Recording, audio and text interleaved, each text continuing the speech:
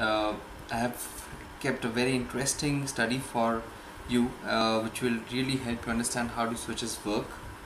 And so for this activity, I have, as usual, my light source. That's a bulb, battery holder with two batteries, a couple of connecting wires, one actual switch, and a L-shaped bracket and a copper plate, which I will use to create my own switch and help you understand that how does a switch actually function.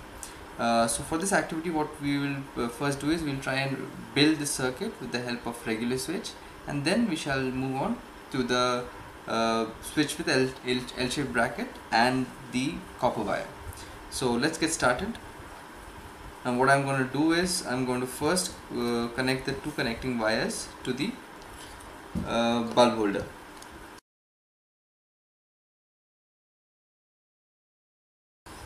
So the connection with the bulb has been made.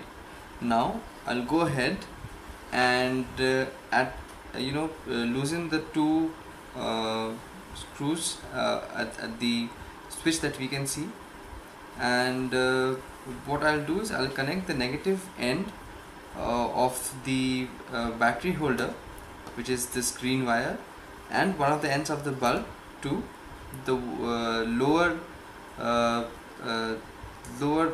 screw that you can see at the switch, and the positive end of the bulb holder along with the second connecting wire will go at the higher screw of the switch.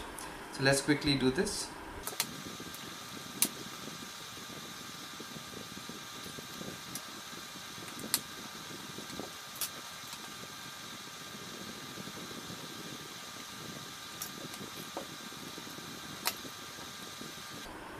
So as you can see, I have connected the battery holder and the bulb to the switch as we had earlier stated, and I am now going to turn the bulb, the switch over, and now the switch is in the off position as you would normally know.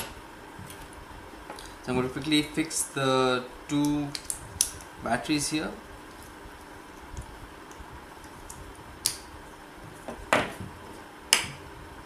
Sorry, this was the off position. So when I actually switch it on, the bulb glows. So now I'll explain this phenomena with the help of the L-shaped bracket and the copper strip that we have here.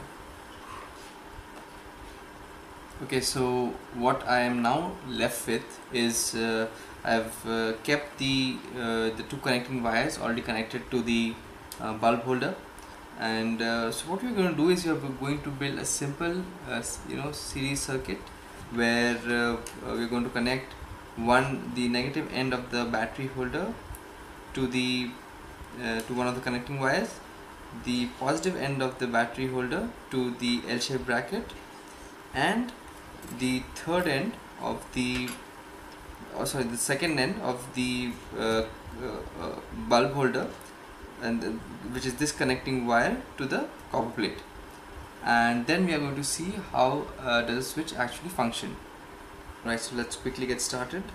We are going to first connect the negative end of the battery holder to the bulb, which is done.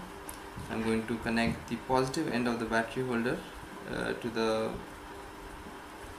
L-shaped bracket, and it's very simple. All you need to do is loop it in so that it stays intact in its position.